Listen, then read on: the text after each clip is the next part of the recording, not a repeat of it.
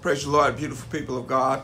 This morning devotion is entitled, What a Find, by Tom Felton. Hear the word of the Lord this morning. I have found the book of the law in the temple of the Lord. 2 Kings chapter 22, verse 8. While scuba diving in 2021, Jennifer's eyes fixed on a small green bottle at the bottom of a river. She scooped up what she describes as a once-in-a-lifetime find. The bottle contained a message written by a young man on his 18th birthday in 1926. The words requested that whoever discovers the message return it to him. Jennifer used Facebook to locate a delighted family member of the man. Although he died in 1995, his once hidden note brought joy to Jennifer and the man's family.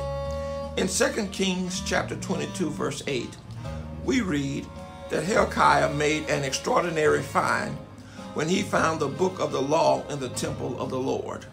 The high priest found what was likely the book of Deuteronomy. When the king heard the words of the book of the law, he was both deeply moved and greatly distressed. Like the temple in Judah itself, God and the reading of and obedience to the scriptures he'd inspired had been neglected by the people. In repentance, the king had the temple swept clean of idols and anything that would displease God as he instructed reforms for his nation. Today, our Bible contains 66 books that reveal God's wisdom and instructions, including Deuteronomy. As we read and listen to them, may the Holy Spirit transform our minds and reform our ways. Dive into the life-changing story of Scripture today and find wisdom to explore for a lifetime. Our reflection for today: what has God recently revealed to you as you studied the Scriptures?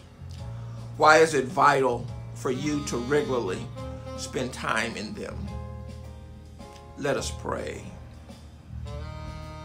Gracious God, please help me see the things I need to change in my life. Amen. Once again, I'm going to encourage you to subscribe to this channel, and please pass this devotion to 5 new people and encourage them to subscribe as well. God bless you, and you have a great day.